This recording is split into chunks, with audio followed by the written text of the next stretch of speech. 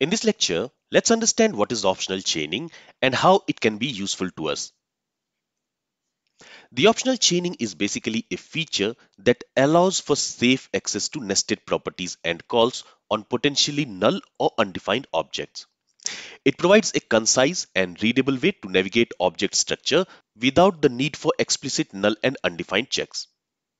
Now, I know this statement might be a little bit confusing, so let's try to understand optional chaining with an example. So here I am creating an array called products, and in that products array we have a list of products.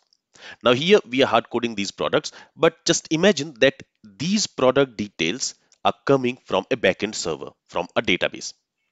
Now in our products array we have different types of products. For example, we have electronic products like iPhone, we have clothing products like t-shirt, and we also have books. Now for these products the properties might differ. For example, each product will have a name, okay, and it will also have a price. But in the details, not all the products will have RAM. So a clothing product or a book will not have RAM. In the same way, not all the products will have size. A book or an electronic product, it will not have size. In the same way, not all the products will have pages. Only the books will have pages property, right? Now what I want is, I want to loop over each of these products and I want to show the details of each of these products to the user. So here what I'm going to do is I'm going to use for of loop. So let's say prod of products, and here I'm going to first write a console.log statement, and there let's say product name, and then let's display the product name. So for that, let's access the products array, sorry, prod. So here this prod, when we are looping over this products array, for each iteration, this prod will contain that product. So for the first iteration, this prod will be assigned with this object. For the second iteration, this prod will be assigned with the second object. And for the third iteration, this prod will be assigned with this third object. So here we want to get the name of the product and we want to display it to the user. Okay. After that, again, I will write a console.log statement. And here I'll simply add a line break. So for that, I'm going to use this asterisk like this. Okay. And again, I'm going to use console.log statement, and there let's say product price. And here let's display the price of the product. So for that, again, on the prod variable, which is going to store the product object, we can access price. With this, let's save the changes. And you see, for the three products, we have the product name, we have the product price. In the same way, we have the second product name and its price. We have the third product name and its price. Actually, after this, let's also add a line break. And for the line break, we can use this. Let's save the changes.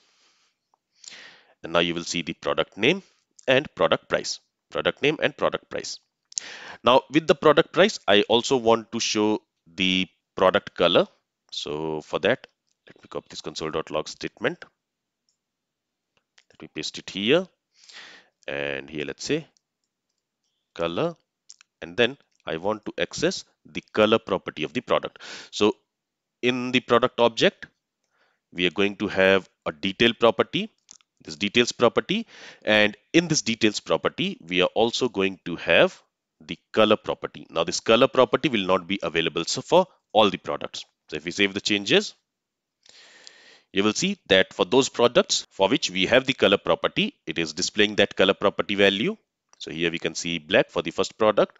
For the second product also we have the color property and its value. But for the third product, for the book, we don't have a color property. In that case, it is logging undefined. So for those properties which does not exist, if we try to access it, it will give us undefined. Now what I will do is, from this books product, let's say we don't have the details property.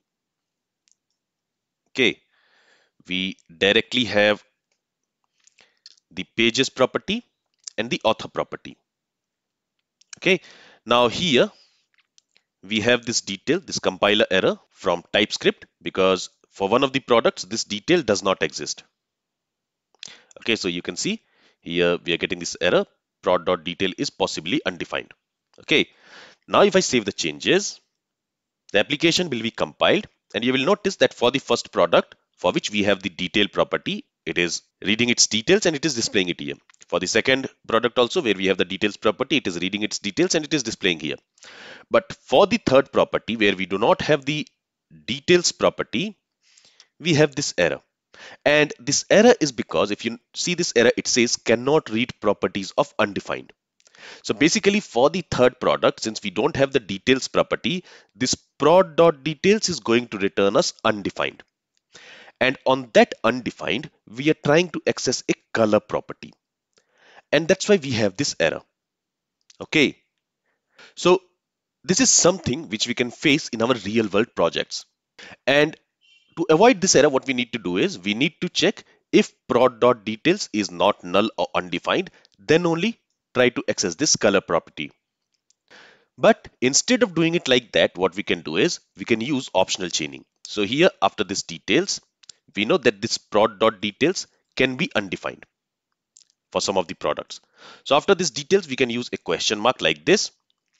And now if the prod.details will be null or undefined, in that case, the rest of the expressions will not be evaluated.